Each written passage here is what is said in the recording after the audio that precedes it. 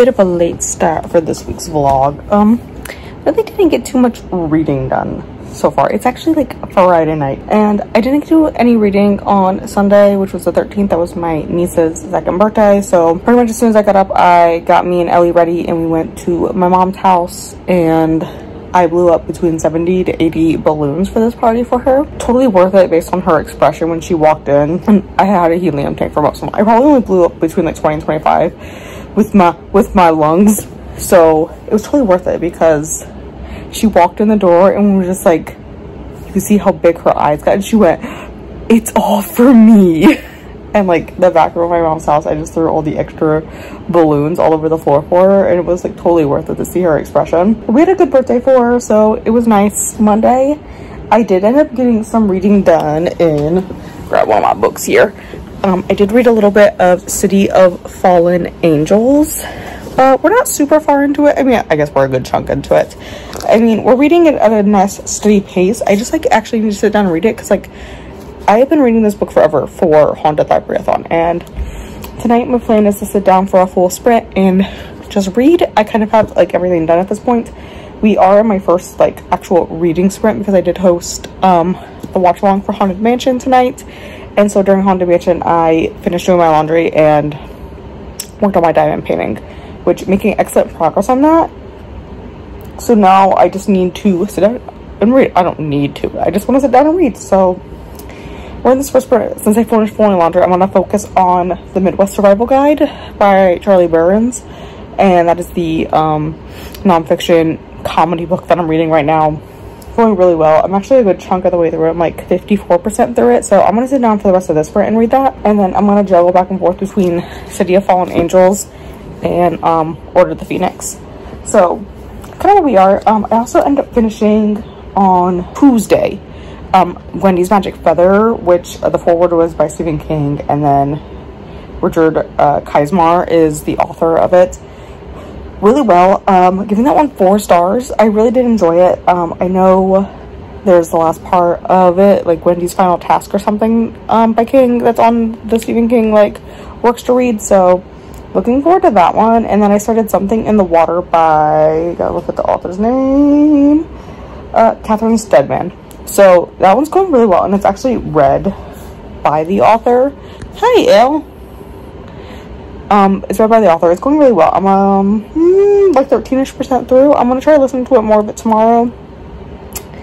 And yeah, I really didn't get much reading done. Like I was just completely knackered every single night this week, from like not so much Monday. Like Monday I did reading, you know, but like Tuesday I could not even make it all the way through. So like watching people's sprints, like I would start falling asleep in the middle of a sprint and I would hear them talking because the sprint was over, and I would literally just shut my laptop. And I did that Tuesday, Wednesday, and Thursday night. I was just so knackered after work. I don't even know why, but like I was so tired, and so I really just didn't get much reading done. But it's Friday night, and since I hosted Haunted Mansion and I just like didn't want to be knackered tonight for that, I have I've only had one. I've had a cherry latte, and I like this one because it doesn't have red dye in it because I'm allergic to red dye, and this is like the one cherry slush thing I can have because there's no red dye in it. So I've been drinking that, so I feel pretty good right now.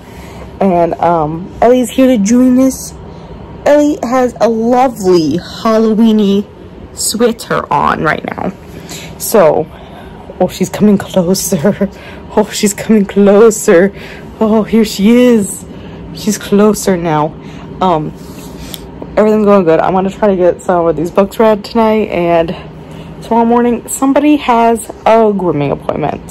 So she's finally healed enough that I think she can go to the groomer from her little lovely anal gland party that we had, explosion. So I think she's finally healed enough that we can go to a groomer and she can have that expressed so that it doesn't happen again. You know, here we are.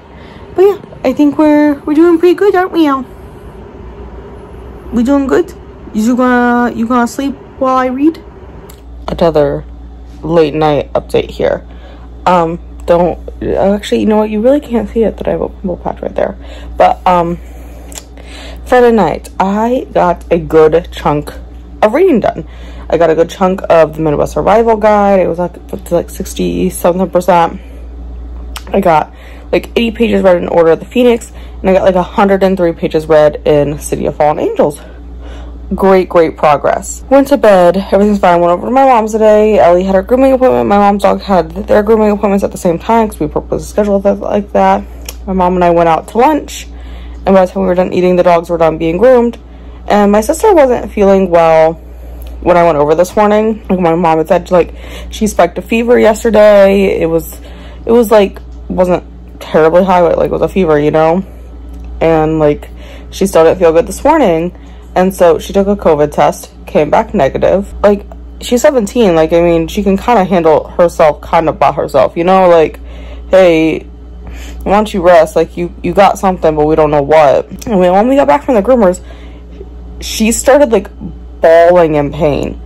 And my mom goes, you want me to bring you to the ER? Because, I mean, it's Saturday. What else is open? And she was like, no. I eventually said, Mom, like, just take her to the ER because something is wrong. And my mom took her to the ER while I watched my little brother, who's 10, and I watched all the dogs. And my sister had a run-of-the-mill UTI that went to both of her kidneys. And after she comes home from the ER, she's on antibiotics now. She's doing better already. They gave her some antibiotics with catheter at the ER, and they gave her antibiotics to take home and stuff. But she's doing better than she was. But this girl was having UTI symptoms for 2 to 3 weeks. Hello, ma'am.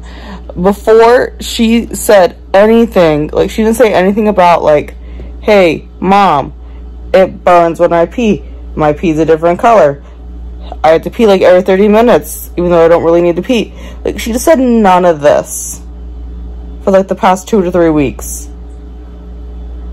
And then today afterwards, she's like reading her discharge paper. She goes, yeah, I had like all of these symptoms.